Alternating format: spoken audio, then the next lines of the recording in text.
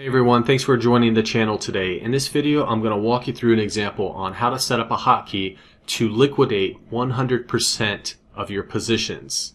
So you can see here that we have, in our portfolio manager, we have several positions. And what we're going to do is create a hotkey to close out and sell 100%. So let's go to the main toolbar, and then we're going to select hotkeys.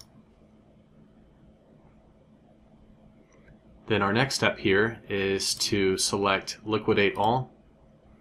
And then for the hotkey assignment, we can use any combination of the keyboard or our function keys. For the description, we're just going to close 100% of our positions. And here for the name, we're just going to call this Sell 100. And we can use this here and assign this to a custom hotkey button.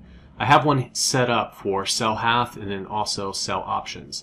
But this one specifically we're going to use to close out of 100% of our positions. Okay, it's going to prompt us for a confirmation.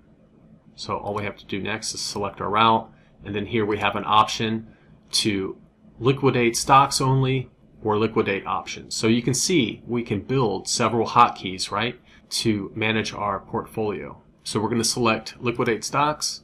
We're going to save this hotkey. Our next step is we have to activate the level 2 window here. Just simply click on the level 2 window, and then we're going to use our hotkey to close out of 100% of our positions.